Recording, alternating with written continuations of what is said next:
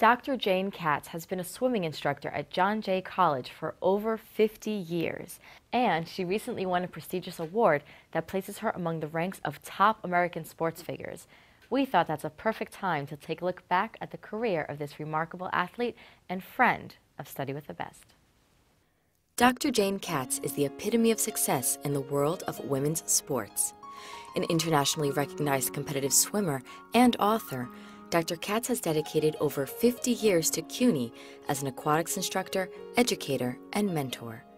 She recently added one more honor to her lifetime of achievement, her induction into the National Jewish Sports Hall of Fame. I feel like I got pinched from, heaven. It is just a wonderful culmination of life. Jane's aquatic journey can be traced back to one simple foundation: family. Raised on Manhattan's Lower East Side, the eldest of 4 children, Jane credits her father, who almost drowned when he was 14, for making swimming a staple in the Katz's lifestyle. It wasn't a scary experience for me like it was for him. I remember being a little cute, pudgy toddler and jumping in and feeling weightless and effortless and graceful. I was that early mini mermaid. Her new relationship would later lead Jane to pioneer the sport of synchronized swimming while beginning her other lifelong relationship with CUNY. It used to be called water ballet. When I was a little girl at Pitt Street, we would do our little synchronized swimming routines, even to a piece of music called The Syncopated Clock that only people of perhaps my genre would remember. At CCNY, where I started my collegiate experience and synchronized swimming experience, I started a synchronized swimming club. I had 2 or 3 friends, Joan and Stacy, and created a team which became the first East Coast Conference Championships for girls and women. Success and water went hand in hand in Jane's universe, but it would be a much more personal tragedy that would test water's loyalty to Jane. My late husband, who I lost almost 4 years ago, when I lost him, it was like a meteor first coming to my heart and then a crater being there. It's taken almost 4 years to come back to myself a bit and my swimming and lifestyle, and the water has been the great healer.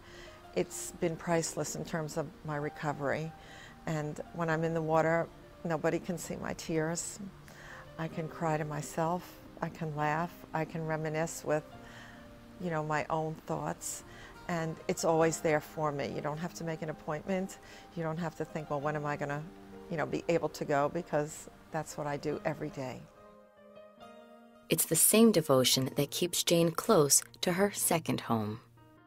I feel like, it's at CUNY. I've been able to do it here, and I'm very blessed to have, more than half of my 2/3 of my life, really, at CUNY.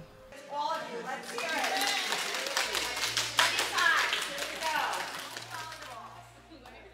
The accomplishment that you have for learning to swim is life's lessons, where if you teach someone that, they learn that, and then they can do something else as well. And we do that at John Jay College in many, many ways, in our classes, community programs, even teaching children who are incarcerated and come to John Jay to have the experience of being in a college, to learn life lessons and learn to swim. Now, Dr. Jane Katz's legacy is preserved alongside names such as Jason Lezak and Dick Steinberg at the National Jewish Sports Hall of Fame in Comac, Long Island, together with 2 other very important people. It's a family award, although, it's given to an individual, and I'm just, so honored and pleased and proud as a Jewish woman athlete. It's because of Daddy, Coach Katz, and my late mother that it happened. It would not have occurred otherwise. We all have a mentor. We've heard that from other people. And in our lifetime, our family, and that's our swimming family, our biological family, there's been one man who started fitness swimming for adults, for nothing, and has been doing that for 50 years. And that is our own parents Our mother has passed, but our father is still with us. He's only in the 90 to 94 age group. And following in her father's flippers, this free spirit won't be hanging her bathing suit up to dry just yet. I am 68 now, and you know, it's just a number. And if I could change the 6 to a 1 and say I was 18, that's the way my spirit feels, especially when I'm in the water. So it doesn't really matter. It's just a typo.